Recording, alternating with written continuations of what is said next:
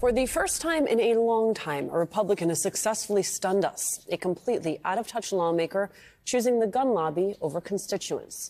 Indiana Republican State Congressman Jim Lucas suggested to teenage students who were visiting the State House to talk about gun control that it is their responsibility to defend themselves, not his or anyone else's, or even through legislation.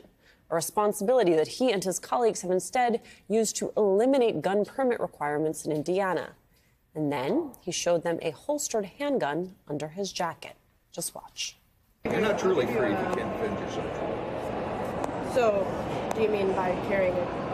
Yes, I'm carrying it right now. See, and nothing about that makes me feel safe, though. I'm saying nothing about someone carrying a gun makes me feel safe. It makes me feel threatened. Okay, and that's what this is about. This is about feelings. Yes, it is. People that want to kill you don't care about your feelings, though. Exactly. That's the problem. That's the problem. There's absolutely no empathy, no sympathy. No, I'm up here fighting to protect your right to be able to defend yourself against people that want to do you harm. We are back with Tim and with Basil. Tim, where to begin? I mean, it takes a special kind of person to talk about self-defense to students who are literally begging for less guns.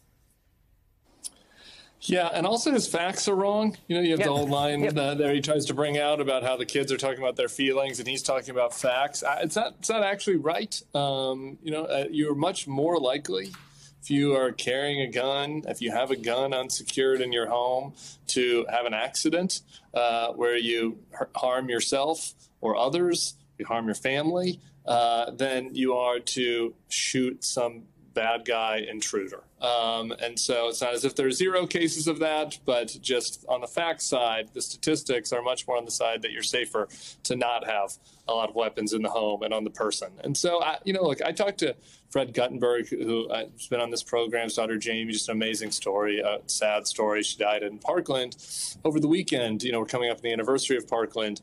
And there is a legislative side of this that is important. There are reasonable gun reforms that can still be passed that frankly, even people that support gun rights believe in. If you look at the polls, background checks, raising the age to 21, things of this nature.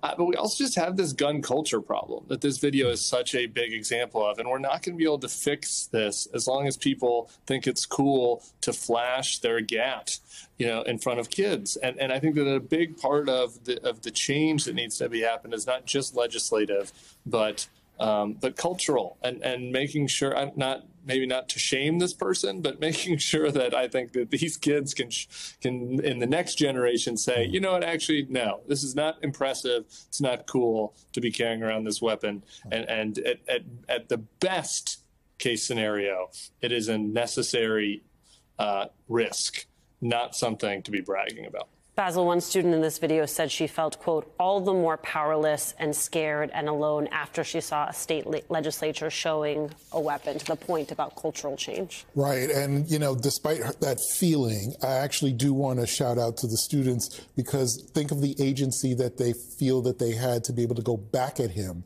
and say, you are making me feel unsafe. How dare you? And I applaud that. I applaud students who actually get civics education in school to understand the importance of going to a Capitol and challenging their legislators to say, you need to change the law, you need to fix this because it's damaging us, it's hurting us, it's killing us. I was shot when I was 12 by a 14-year-old. The answer to that exchange was not for me to have a gun to defend myself. That's what this lawmaker is saying. It is, there's a word for this which I will not say here, but it is the most asinine thing that I have ever heard. So that I should arm myself, those children should arm themselves, that's not the answer.